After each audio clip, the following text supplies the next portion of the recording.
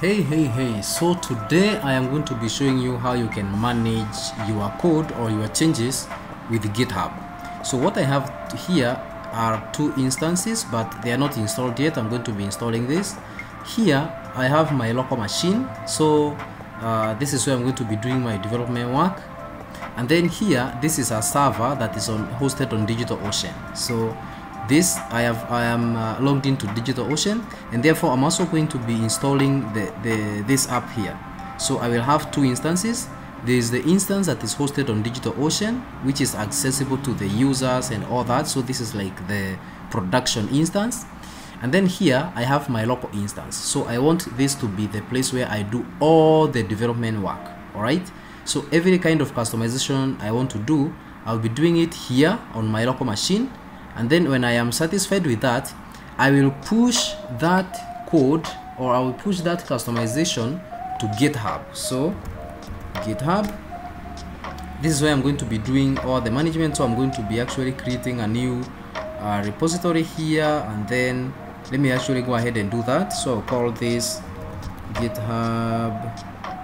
I can just call it GitHub demo. We are going to be removing this, so it's just for the purpose of this teaching. And I can treat this as what?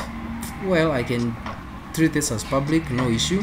And then I'm just going to create this repository, right? So you see here I have a repo that I have called GitHub demo. So this is where I am going to be doing all the storage for all the code.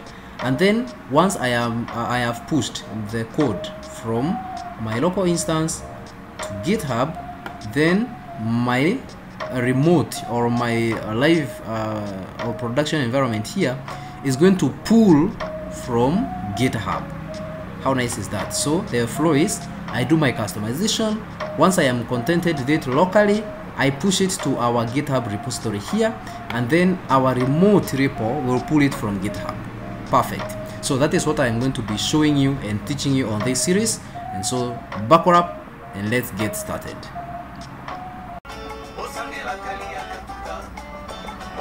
Hey, I'm on my blog here, and if you want to see the full course on that, it's on this blog that is Code with Karani, and you can scroll down here, and it is here. It is the one that we yellow banner with the yellow banner. You can get the whole content for only $12. As you can see here, you can just add it to cart and go ahead and buy it. Or if you go to the shop, it is also going to be listed there, so you can get it there. That is where all the content is listed.